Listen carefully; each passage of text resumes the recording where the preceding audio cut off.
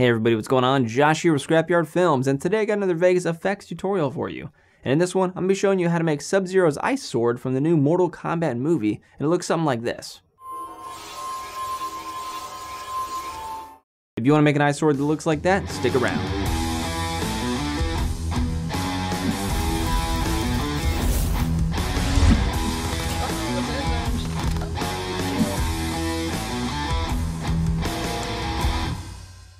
The first thing you want to do is record a close-up of yourself with a camera, DSLR, or your cell phone or something. Just a close-up of your face and your hands in front of your face, pretending to hold a sword in your right hand while moving your left hand away from your right hand, opening it up kind of like you're creating an ice sword.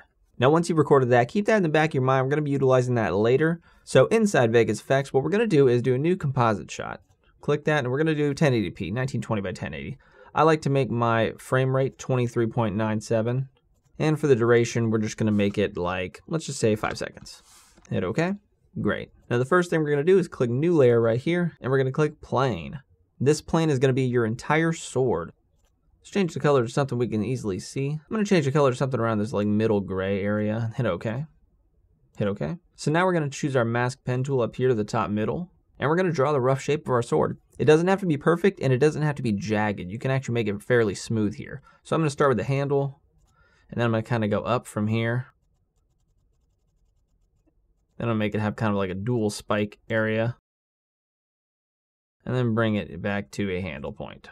Once you've connected your mask points, it's going to mask out everything around it. Optionally, you can add more masks to this for like a center circle or something like this. And for each little circle you add, you're gonna wanna change it from add to subtract. Next, we're going to open our Effects tab and search for the effect Fractal Noise.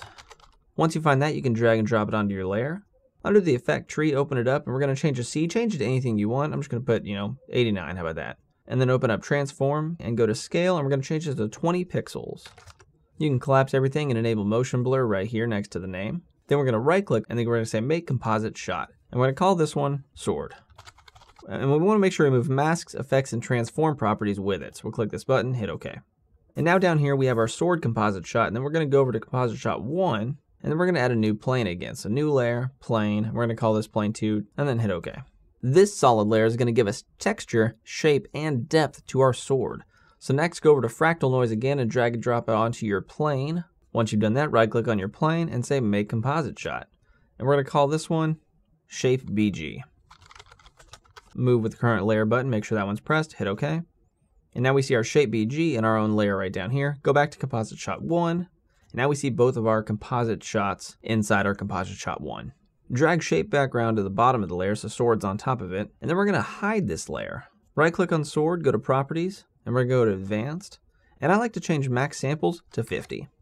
I'm going to do that with both of them. Right click, Properties, Advanced, Max Samples, 50. When I do this, it makes my motion blur look so much better. Now, we're going to be adding a bunch of effects only to the sword layer and keeping the shape background hidden the whole time. So first effect we're going to add is Chrominator. So go up to your effects, type CHORME, and we're going to drag Chrominator onto our sword. Chrominator will give it the bumpy ice look. So under our sword, we're going to go to Effects Tree, Chrominator, and then we're going to choose our source layer and change that to Shape BG. And by doing that, it makes the sword look so much better. Then we're going to change the reflection distance to 1.5. Next, we're going to add an energy distortion. So take away Chrome and type energy, and we're going to see energy distortion under the distort folder. We're going to drag and drop that onto our sword, and this will give our sword some outer texture and some formation movement. So we can collapse the Chrominator effects tree and open up energy distortion and go down here, and under the mask, we're going to change that to Shape BG. And we can see it makes our sword look that much more textury around the edges. It looks pretty cool. Now, if you were to play it, you're going to see it kind of waving around like this, but that's okay. We're not going to worry about that right now. Under distortion, we're going to change this to 50 pixels to really give it a bumpy ice outer look. Go down to the animation tree, change wind speed to 0.1 and noise speed to 0.5.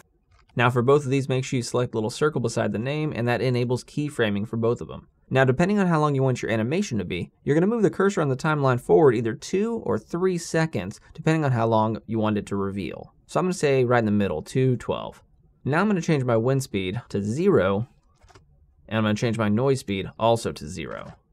So what that does is that solidifies the position anytime after this formation. After my 2 seconds and 12 frames, it is not gonna move, it's gonna keep its bumpy texture.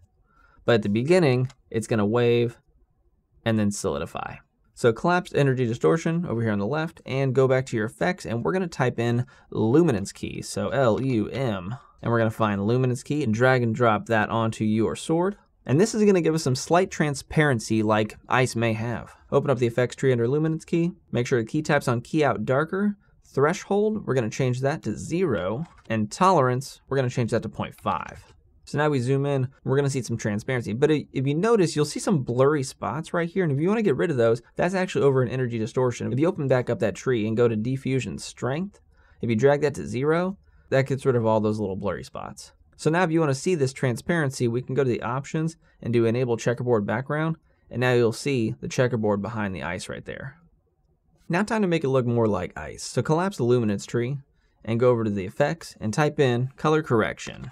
And we're gonna find color correction wheels. You can do this multiple different ways, but this is just how I colored this ice. So I'm gonna drag and drop this onto my sword, open up the effects tree, open up just the mid-tones. I'm gonna change the strength to 0.78, and I'm gonna change the hue to 208. And that gives me a nice bluish look. Pretty strong colored blue, and that's what I like.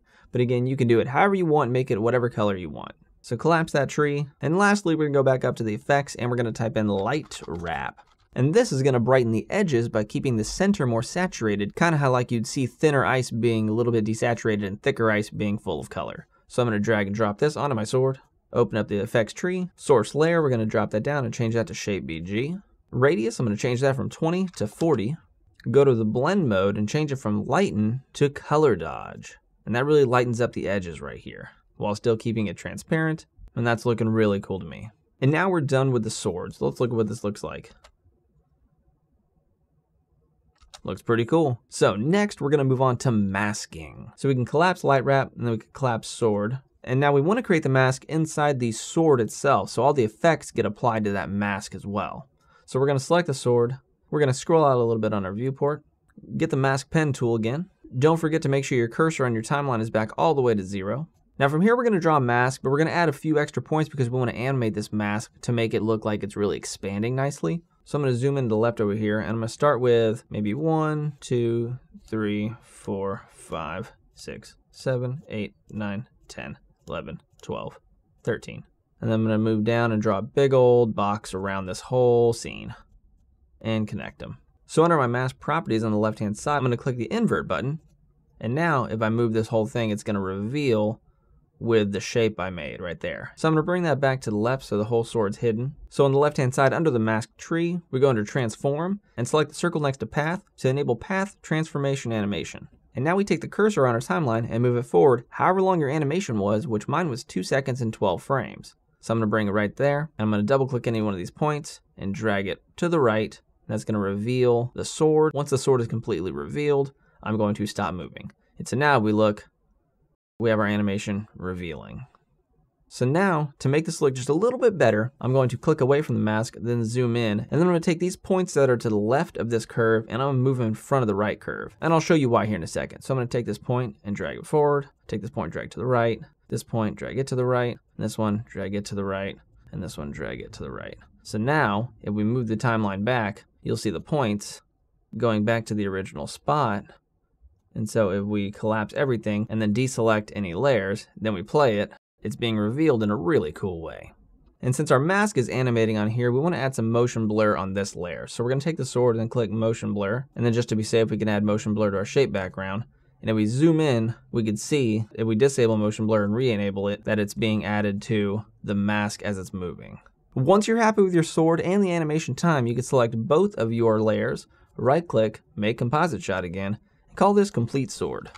And now if you go back to composite shot 1, we see our complete sword right here. Now that we have our fully animated sword, we're gonna go ahead and add it to our scene. So under media, go ahead and drag and drop the clip you recorded of yourself, and then drag it into our media timeline. Make sure it's underneath our sword layer so our sword can be seen. So right about here is where my clip ends. Right now I'm gonna hide my sword layer and then I'm gonna track my hand. So if I open up the tree under my footage and go to tracks, hit the plus sign, it's gonna take me to my layer window and I'm gonna open my tracker tab. So I'm going to drag these two onto a point of my hand where I know it's going to track really nicely. And make sure the cursor in your timeline is at the very beginning. And then once you're ready, hit the play button, and that's going to track it. Once you're done, we want to apply this tracking data to a point. So we need to go over to New Layer and do Point, and we're going to call this Tracked Hand. So go back to our tracker, and then over here to the Apply to Layer, we're going to choose the layer, drop down, and choose Tracked Hand, and hit Apply. And now all of our tracking motion data is applied to this point. So we can go back to our Viewer tab in the middle window. We can collapse the original footage. We can unhide our complete sword. And we can go over to the right-hand side where it says None, and this is our parenting menu. We're going to click this, and we're going to parent it to our tracked hand point. So now we can see the sword is moving with our hand. Of course, we want to add motion blur, so make sure that's enabled on your sword. So whenever you're moving, your sword can have some motion blur as well. Also, if you go to the properties to the bottom left, and then go to Advanced, change the max samples to 50 for the composite shot 1. Next, take your sword, open up the tree, go down to transform, and we're going to scale it up and make sure it's the right size and in the right position. So I'm going to do the scale maybe to like 200, and then move the position around.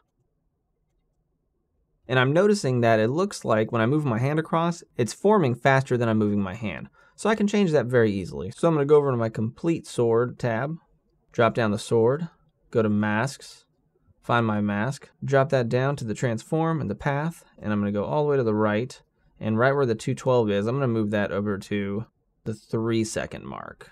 And now our formation is 12 frames longer. And so if I go back to my composite shot 1, we can see what that looks like. And that follows my hand much better. Cool. Next we want to make the handle look like it's behind the fingers. So under the Complete Sword layer, go to Masks, and then we're going to choose the pen tool, and we're going to scroll in and draw around the finger. And once we've done that, we're going to go ahead and invert the mask. And now if we deselect any layers, we can see that the handle looks like it's behind the finger, but it's kind of like harshly, it's real hard cut there. You can either go into your Complete Sword and go to your mask and go to your shape and then change the feather strength and then adjust it that way. Or what I'm going to do is put that back to 0. I'm going to go ahead and add some blur to this to make it look like it's out of focus, just like my hand is out of focus in this scene. So I'm going to go to the effects, I'm going to type in blur, and I'm just going to drag and drop the blur onto the Complete Sword. And now my sword is blurred and it looks really good. And now if we play it back and forth, that looks really good. I'm happy with that result. And then once you're happy with it, you can add all sorts of stuff to this. Graded, add effects, particles, motion blur, shake, anything you want to make this look really good. And then you can have a final result, something similar to this. And there you have it. You now know how to make a really cool looking ice sword that can be applied to multiple different effects and be styled in many different ways. If this video helped you out, be sure to shoot a like and subscribe down there because that'll really help me out. And I'll see you guys in the next video. And I want to give a special shout out to all my legendary scrappers at the top, LMC and Hardy Cash. You can find links to their channels and social media in the description below. And thanks to all my super scrappers there in the middle and my awesome scrappers at the bottom.